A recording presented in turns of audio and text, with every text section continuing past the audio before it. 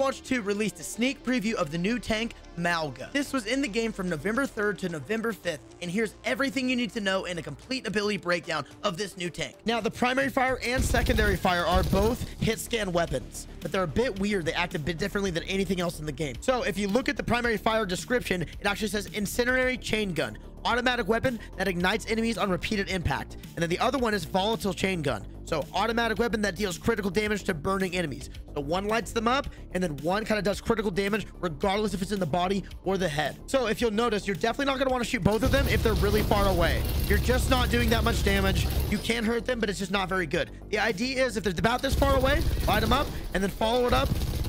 Much faster, much cleaner kills. So as you can see, the spray pattern changes the moment you switch from firing 1 to 2.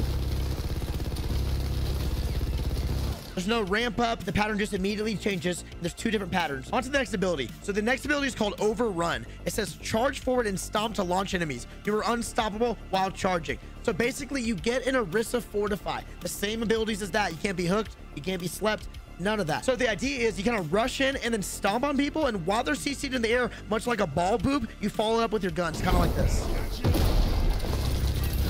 Sometimes they get booped up in the air if you hit them well enough. Sometimes they get stuck on the ground. It kind of just depends on how you hit them. Now, the next ability is called Cardiac Overdrive. Nearby allies take reduced damage and heal by dealing damage. It actually gives them a siphon ability. So you notice if I push it and your allies are within this yellow ring that moves around with you. So you see, I got 2 in there right now.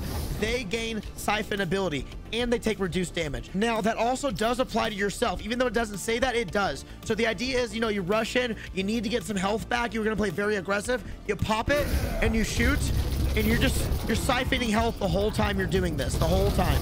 So the ultimate is actually incredible, and we're about to talk about that, but he actually has one more passive that no other tanks have right now. And if you look at it, it's called Berserker.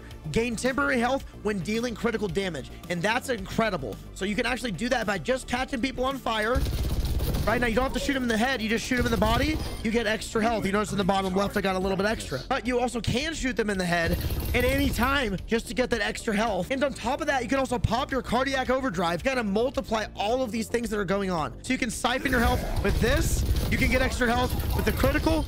You can shoot him in the head. It's just, there's so many different ways for you to kind of get your own health back as they're playing aggressive. It's a very unique character. Now on to the ultimate. So the ultimate is actually really cool. There's nothing like it in the game right now. It's called Cage Fi. Deploy a barrier that traps yourself and enemies. Gain unlimited ammo while inside. So I'll show you what that looks like.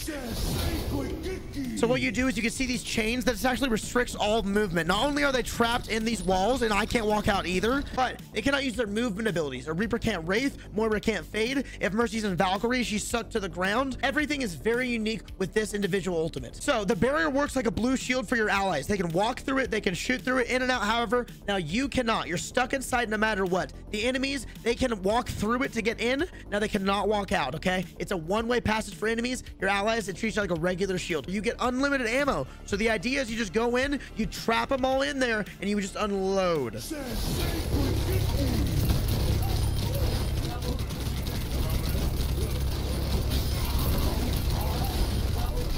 a bit crazy. So what do you think? Is this an OP hero? Did you get to try him? Let me know what you think down in the comments, and thank you so much for watching the video. I'll see you guys in the next one.